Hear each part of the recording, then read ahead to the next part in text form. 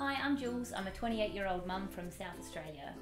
When I was 19, I was diagnosed with Hodgkin's lymphoma, and after successfully treating that, I knew that I wanted to be involved in the health and fitness industry. So I went back to study and I gained a bachelor's degree in biomedical science and an accredited certificate of nutrition.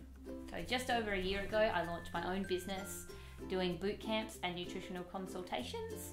But this time last year, we found out that the cancer had come back. After having chemotherapy, radiotherapy and a bone marrow transplant, in October last year I was given the all clear. At that point my fitness was practically zero, so I wrote my own program to start building up my strength and fitness again. My routines are about getting back to basics. They involve little to no equipment or cardio, so they're based around high intensity interval circuits of no more than 30 minutes.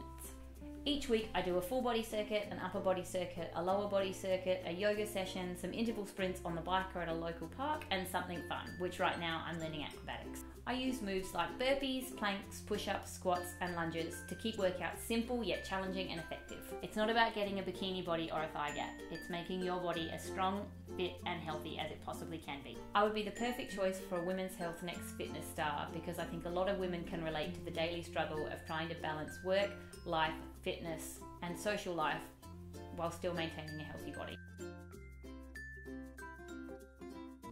I want to show that no obstacle is too great and the only thing that women need to create their best body is a sports bra, a pair of running shoes and about 30 minutes on most days. I'm university educated and I'm passionate about motivating and inspiring other people to lead a healthy life.